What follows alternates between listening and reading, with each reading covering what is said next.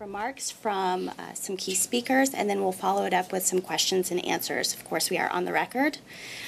I'll just run through who we have. The agencies represented this morning. We have the National Oceanic and Atmospheric Administration, FEMA's Office of Response and Recovery, Health and Human Services, U.S. Coast Guard, the U.S. Army Corps of Engineers,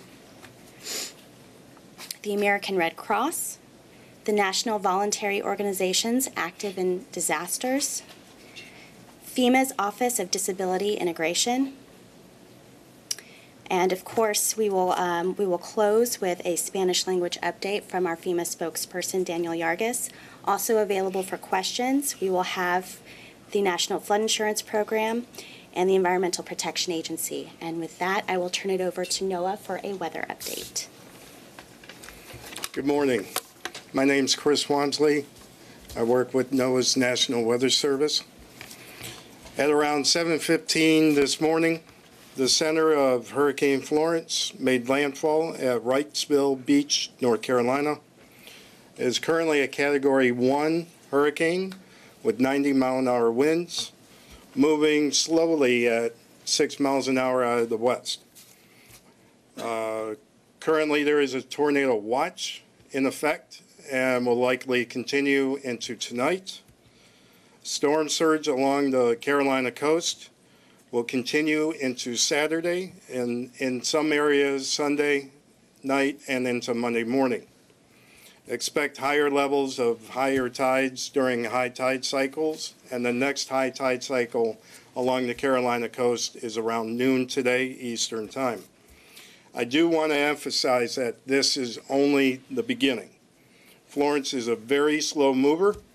We'll continue to trek along the North Carolina and South Carolina coastline for the next 24 to 36 hours. It will not get to Columbia, South Carolina until Sunday midnight morning. We've already seen a foot of rain just north of Wilmington area. We're still expecting rainfall amounts of 20 to 30 inches, some isolated spots of 40 inches. Some of you may remember this is in comparison to September of 1999. The first half of that month of that year, we had Hurricane Dennis and Floyd that produced around the same amount of rainfall that we are anticipating with Florence. The only difference is back then it was within 14 days, and we're looking at the same amount of rainfall in 3 days. Some of the river levels are going to be forecast to exceed the historic levels, and some of those were during Hurricane Floyd. We must emphasize for your own safety, to not drive where water covers the roadways, especially at night. A lot of the flooding is going to start in the river stem levels later on tonight near the coastline and increase Sunday into Monday further inland. Always remember, turn around, don't drown. That's the main thing that we always say. Concern beyond that continues with the track as it moves into the Appalachians Sunday into Monday, and also into the Mid-Atlantic region early next week. Due to the recent rainfall we've had over the last couple of weeks, it will not take that much rainfall for additional flash flooding to occur in these areas. 1 to 3 inches in a couple hours will lead to flash flooding. Not as much as the main stub rivers as we anticipate over the Carolinas. And finally, the National Hurricane Center's next update will be at 11 o'clock a.m. Thank you. Good morning. Neil Jacobs from NOAA. In addition to forecast and decision support from the National Weather Service, NOAA deploys assets to support recovery and response. NOAA's navigation response teams are pre-staging to assist in reopening ports as soon as possible. The National Geodetic Survey has aircraft on standby to support FEMA overflights for affected areas. NOAA's Office of Response and Recovery is also on standby to assist the Coast Guard in any possible chemical or oil spills. The SARSAT system is actively providing distress and specific location information to the Coast Guard. NOAA is working with local emergency managers and industry to help amplify our forecast message, including working through over 8,000 Weather Ready Nation ambassadors. Although the storm has made landfall, our work is not done. I want to say thank you to our hardworking team, from the response and recovery personnel across NOAA to our reconnaissance crews in the Office of Marine and Aviation Operations. And additionally to the National Weather Service and National Hurricane Center employees who've been working 24/7 shifts. Many of these individuals have been sheltered in place for many days. Thank you. Good morning. Again, my name is Jeff Byard. I'm the Associate Administrator for Response and Recovery. I want to start this morning by, again, thanking the media and our partners. You've done a tremendous job in helping us amplify the message of how serious and the potential deadly this storm is and will continue to be. As our partners at NOAA and the Weather Center just briefed, this is not the end of it.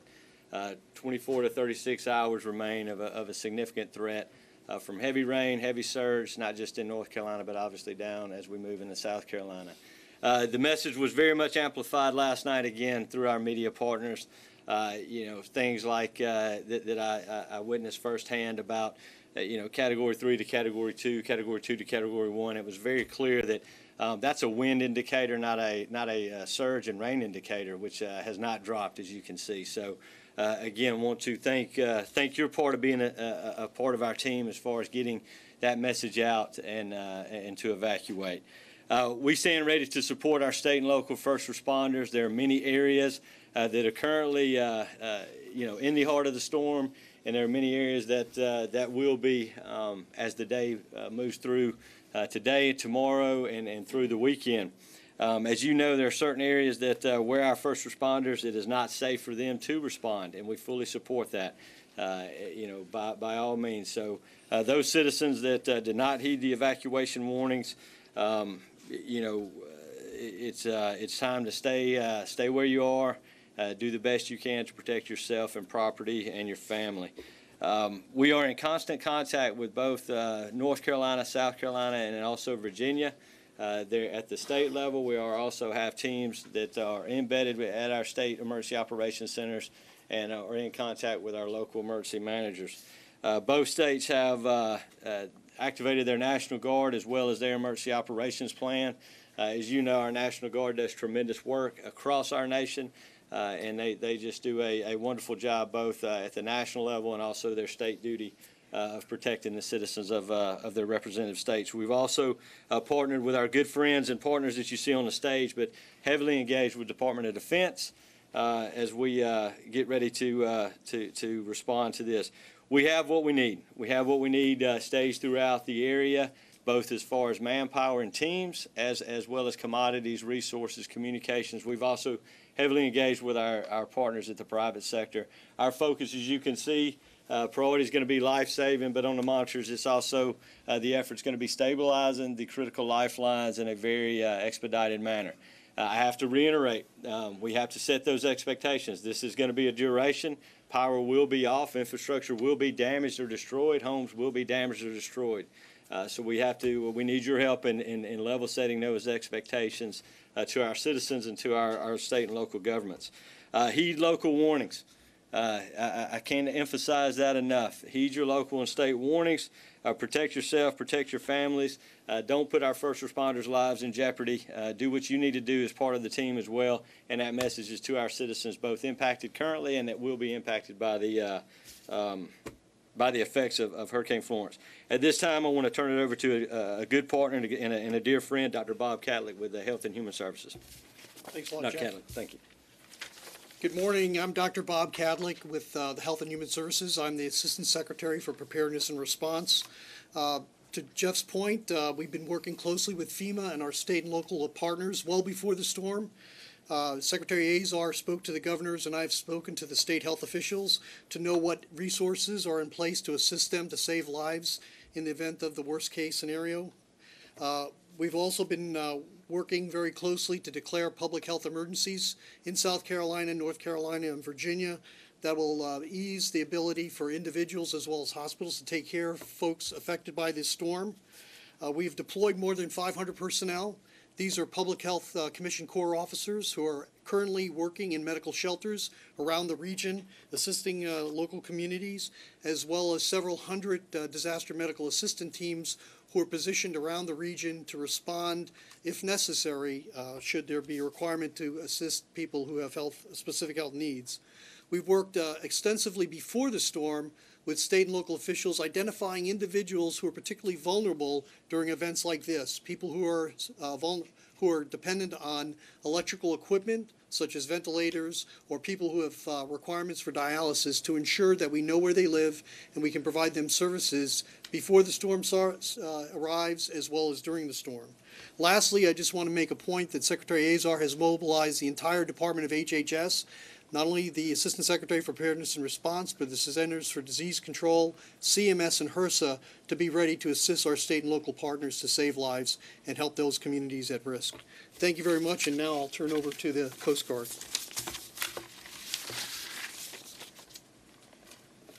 Thank you, sir. Good morning. My name's Rear Admiral Meredith Austin with the Coast Guard.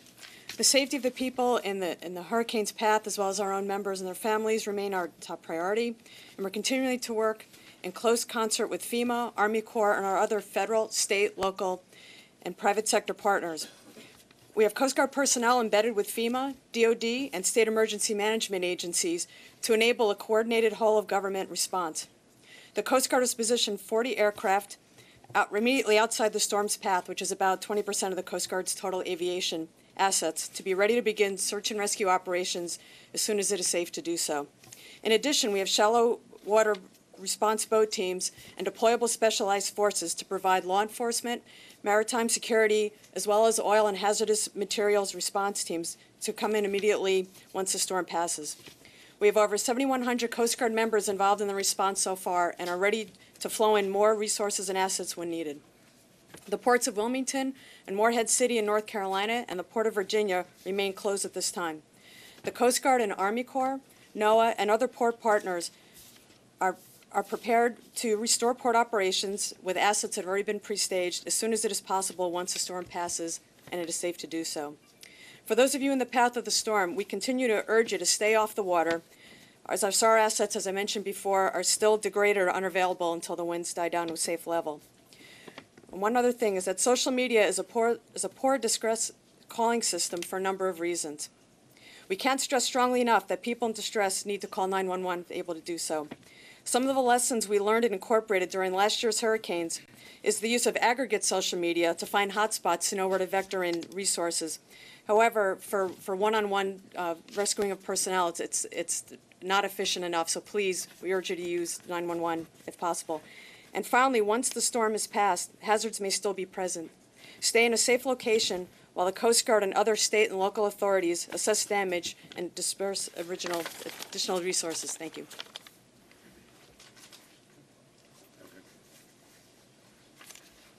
Hey, good morning. My name is Ray Alexander. I'm from the headquarters, U.S. Army Corps of Engineers. I'm the Director of Contingency Operations. I'm here today to talk about the Corps' preparedness to respond under Emergency Support Function 3, Stafford Act, in support of FEMA and our state and local partners. But first, I'd like to mention the support the Department of Defense is providing, as Mr. Byard highlighted. The Department of Defense and Army have deployed over 9,700 personnel. That's active and reserve component, and Department of the Army, Department of Defense civilians. In addition, key equipment has been positioned in the area. Vehicles capable of transiting high water, fixed-wing aircraft, rotary wing, both light and heavy. Helicopters have been positioned, in addition to amphibious vessels that are in the Army's inventory. To date, Department of Defense has received over 25 mission assignments at $81 million. As far as the Corps is concerned, the Corps is in position and prepared to respond now. All our key leaders are located within the Carolinas. Today, our Deputy Commanding General for Civil Emergency Operations, Major General Spellman, is working his way to North Carolina, where he will link up with our Wilmington District Commander, Colonel Rob Clark, and they will engage at the State Emergency Operations Center and meet with key federal, state, local, other federal agency partners. In addition, Brigadier General Diana Holland from our South Atlantic Division, she will be forward as well in both South and North Carolina today.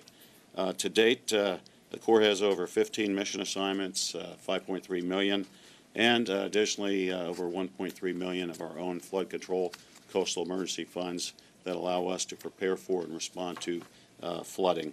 In terms of missions that we expect to execute, temporary power is probably job number one we anticipate. And with that, we have our specialized power planning and response teams in position in both North Carolina, South Carolina, Virginia if needed. We're there with our 249th Engineer Battalion, Prime Power, and also augmented by contractors who will actually assist us in doing assessments and installing generators for critical infrastructure where needed. We are prepared to do infrastructure assessments of critical facilities in collaboration with EPA. Assessments on water or wastewater will be conducted. And then we're prepared to conduct other missions as assigned: debris, housing, temporary roofing, missions that we normally do in these types of events. Additionally, we have flood fight teams in position in the area and material to mitigate areas that we know that are going to flood, or be able to quickly respond areas where flooding is occurring. As far as dams are concerned, I think I briefed yesterday, the Corps has 5 dams in Virginia and North Carolina. All those dams have sufficient capacity to receive the amount of rainfall based upon the prediction and also the projected path of the storm. And then there are other federal dams, specifically dams on Fort Bragg, North Carolina, Fort Jackson, South Carolina. We have personnel there on both garrisons prepared to offer technical subject matter expertise and respond if necessary. We do not anticipate any of these dams failing of any kind or dangers downriver. And then there are state and local dams and private sector dams as well. We'll be monitoring the status of those dams, but those are actually controlled and managed, again, by state, local governments. And then navigation, as the Admiral said, we're working closely with NOAA and the U.S. Coast Guard. Our survey vessels, our dredges, they're in safe harbor now. But as soon as the storm passes and the sea state allows, we'll be working with our partners to ensure that the ports, Morehead City, Wilmington, are open as soon as possible, Atlantic Intercoastal Waterway, and key federal inlets as well. Lastly, I would say some things that we are planning for. Potentials are North Carolina 12, which runs the length of the Outer Banks. It's had a history of being breached at times. We're doing planning in the event there's a breach, and we're receiving assignment to repair that breach. We're looking for the potential debris mission, however, debris in the form of livestock, specifically hogs in eastern Carolina. There is a history of a large number of livestock being killed as a result of flooding in these storms. So we're prepared to do that. We are fully prepared for whatever may come. Again, our leaders are forward, and thank you.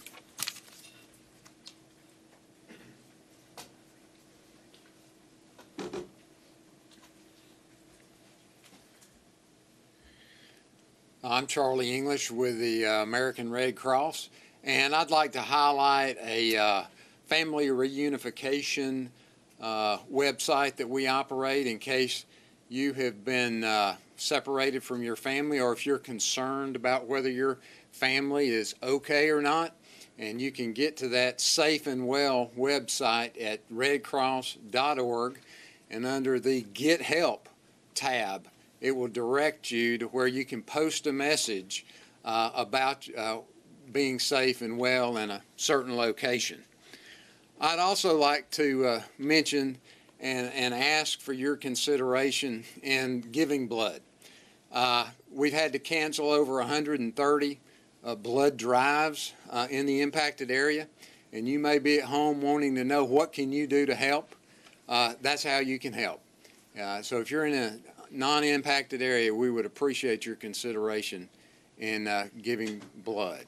I'd also like to ask, we know we're going to need volunteers. It's going to take a lot of people to help with the post-impact sheltering and distribution of emergency supplies that we partner with government partners and other faith-based organizations to operate.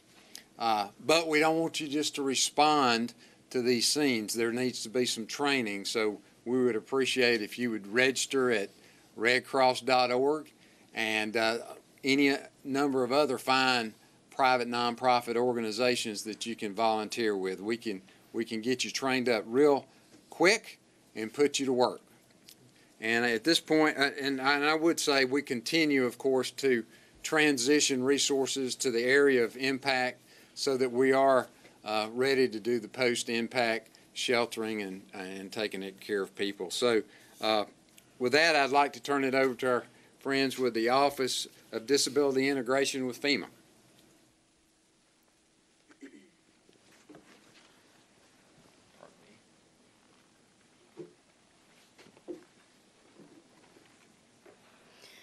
Good morning. Today, FEMA's Office of Disability Integration and Coordination remains focused on life safety for people with disabilities who've been impacted by Florence. Together with the Red Cross and HHS, we're watching New Bern very closely because that county has the highest population of people with disabilities in the impacted areas. North Carolina has requested 2 EMAC FAST teams. FAST teams are basically teams that go in to assess shelters to ensure that they can meet the needs of people with disabilities who are going to be there. They're using what's called the CMIST protocol, where they assess communication, maintaining health, independence, services and support, and transportation to ensure that the shelters have the capacity to serve the folks that with disabilities that will be staying there. The Office of Disability Integration and Coordination has deployed disability integration advisors to support Region 4, as well as the states of North and South Carolina. These disability integration advisors are on the ground to advise senior leadership on, to ensure decisions being made will consider the needs of and the impact on survivors with disabilities who've been impacted by Florence. The Office of Disability Integration and Coordination is leaning forward. We are not waiting for response to be over before we start looking at recovery. We are bringing together representatives from FEMA's Individual Assistance Branch, from the Office of Disability Integration and Coordination, and our partners at the Red Cross to plan for the best way to transition people with disabilities out of the shelters and back into independent living in their communities. Thank you.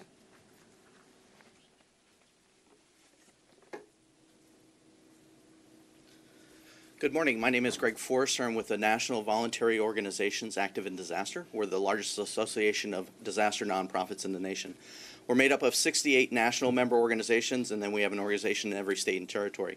For the last 4 days, we've been working alongside of FEMA and State Emergency Management to make sure that our organizations are staged and ready to respond as soon as the storm clears. What we are is members of each and every community that's been disaster affected. 75% of our members are faith-based organizations with locations in each community across the nation. Right now, we're waiting for the storm to clear, but many of our organizations like Red Cross, Salvation Army, Southern Baptist Disaster Response are already engaged in housing and feeding missions for those that are sheltering. When the storm clears, our organizations will then stand up to go ahead and further that mission. We will also be engaged in cleanup work and other responses as needed. Right now, we're concentrating on volunteering and donations. We know that this nation is one that volunteers very readily. Sometimes those volunteers come in a form that we can't utilize them right away. So what we're asking for is go to our website, www.nvoad.org.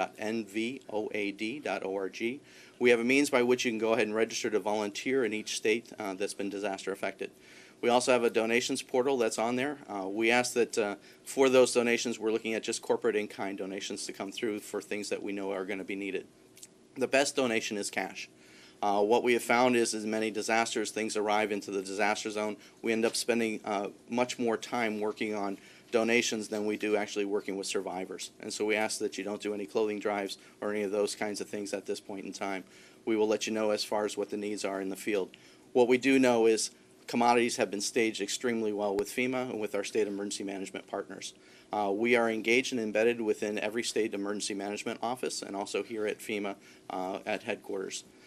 Again, looking to volunteer, go to the website. As Mr. English stated, the Red Cross is an excellent organization to go ahead and volunteer with. You can go to our website and find all the other organizations on how you can affiliate with them so that you are prepared to respond in a coordinated way as we bring response and recovery to these disaster-affected communities. Thank you.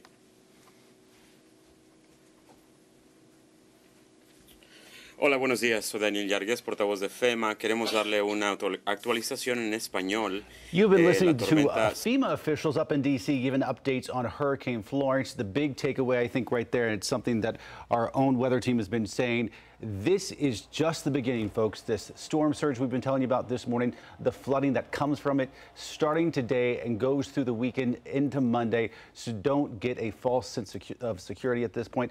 Looking at the radar just a few seconds ago, it appears that the eye of the storm is just south of Wilmington at this point, maybe around the Oak Island area.